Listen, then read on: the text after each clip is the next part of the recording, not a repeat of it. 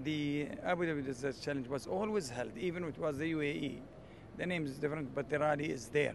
And we always run on the desert of Abu Dhabi. And our desert here is actually suitable for this type of rally.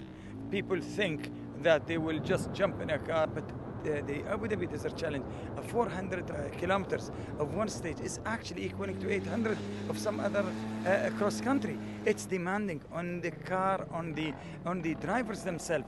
Believe me, it's demanding, but it's pretty. They actually prepare some of the teams. They will only choose this round to come because it's a family thing. They come and bring their family and still stay at least another 7 days as tourists because the services are there. I thought 2 months ago that this event won't happen at this short time, but to get the budget and to get the teams interested and to get the organization, that was a big challenge. And really many great thanks to the Abu Dhabi Tourism Authority, because we are working for the same goal, is to promote Abu Dhabi and the UAE. So they are a long-term partners.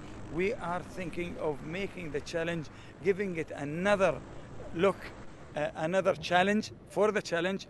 And this is only a transition period this year. So next year we'll see something different.